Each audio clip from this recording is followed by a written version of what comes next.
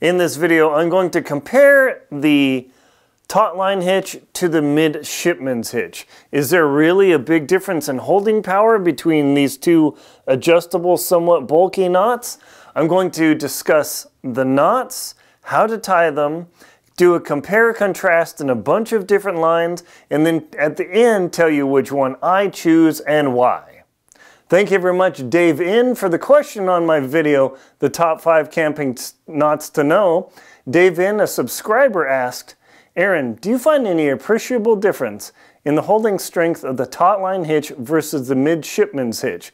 Which of these very similar hitches do you prefer to use and why? We're going to cover that in this video. In order to tie the Taut-Line hitch, what you do is you take your standing part and your running end, you tie it around your tent pole or whatever you've got. Then you take this guy and you make your first wrap around and make sure you get plenty of cord. It's very easy to go too short on this guy. You wrap it around once and then twice, just like this, so the loops are very nice and flat. Then you pass it around this part of the loop. Then you continue around again, just like this. And you pop through here and you begin dressing the cord. And what it should look like is a clove hitch with an extra loop here. Very simple, very easy to inspect. You can see what that guy looks like from all sides. Not too bad. Now to tie the Midshipman's hitch, it's a very similar hitch.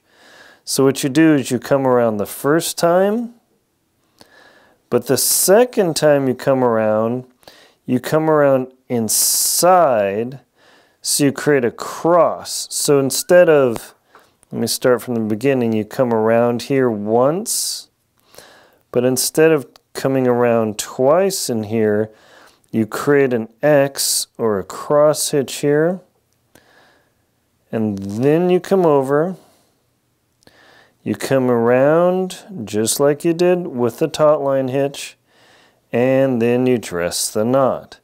Now as you can see here, instead of a flat loop, we come back and you come inside instead of around this part, and this creates the Midshipman's hitch. Not too bad, subtle variation, but let's now do a compare and contrast in strength and holding power on this type of knot. As you'll see here, I've got a bunch of different cords, and we're going to start off with this 9-10 millimeter inexpensive cord from a local store. On the right, I've got the Midshipman's hitch, and on the left, I've got the Taut-Line hitch. I tied them a few minutes ago.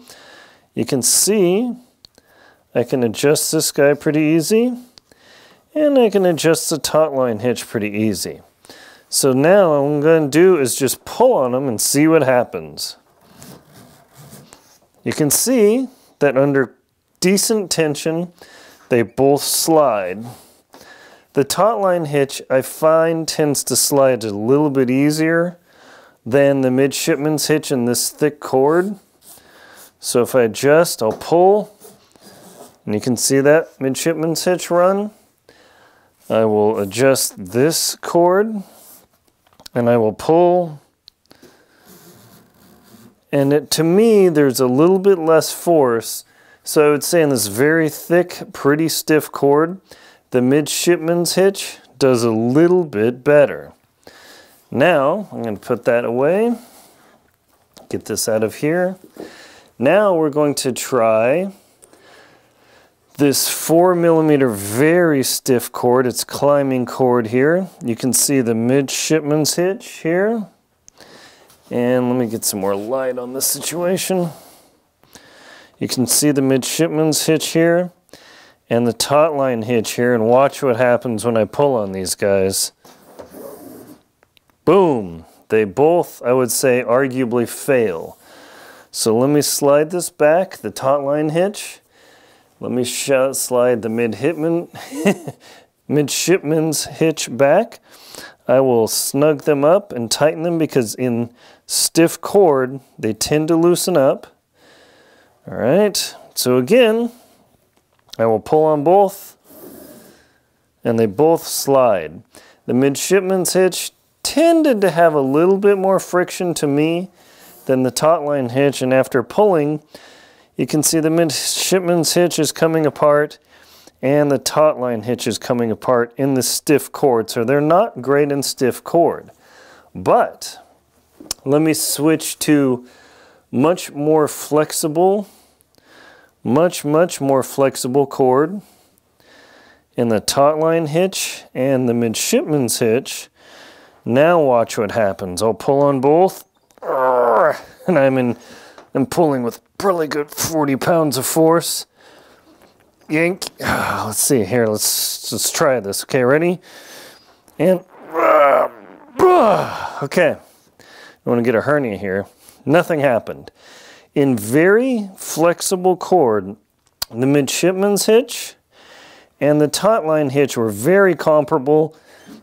Eventually I got it to slide. The midshipman's hitch, ooh, it bites a little bit more. Interesting, huh? Taut-Line hitch again, pretty hard to break free. The midshipman's hitch, because of that cross there, tends to bite a bit better. Now, even though that's all academic and interesting, the only thing that really matters is when you're doing this with guy line, which this is 2mm or 1.5mm trip tease cord. Again, midshipman's hitch here, Taut-Line hitch there. Let me pull, and nothing happens. Because this cord is very flexible and small, the midshipman's hitch binds up just fine, as well as the Taut-Line hitch. So for both knots or hitches, either one really does well. Let me show you what that looks like here.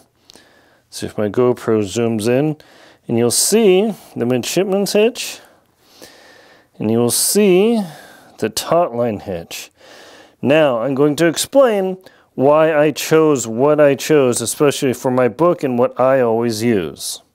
In stiff cord, where you can really, you get this cord here, and I can stiffen it up and hold it into space, versus my yellow cord here, bloop, there's no comparison. So it's not necessarily the hitch that you choose, but it's rather the rope or the cord that you choose that makes all the difference. So limp, flexible cord, either knot works or either hitch works. Stiff cord, both kind of suck. As you can see, the midshipman's hitch has a tiny bit better binding power than the Taut-Line hitch. However, the midshipman's hitch dresses in down and it ends up flopping out to become the Taut-Line hitch, and then you end up with the same deal anyway. That's why I just go with the Taut-Line hitch, because it's a much easier hitch to inspect than the midshipman's hitch, and getting that little crisscross in there is reliant on me keeping that knot good and tight. But the Taut-Line hitch has served me well for pushing 40 years. I think I'll stay with that. The midshipman's hitch requires a little more fiddling, and when I'm cold and camping and when I set up my tent, I don't want to mess around with the crisscross. Thank you very much for watching.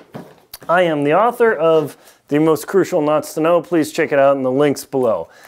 My name is Aaron Linsdau. I'm a polar explorer and professional adventurer. Please like, comment, and subscribe to the channel so you can get more info like this.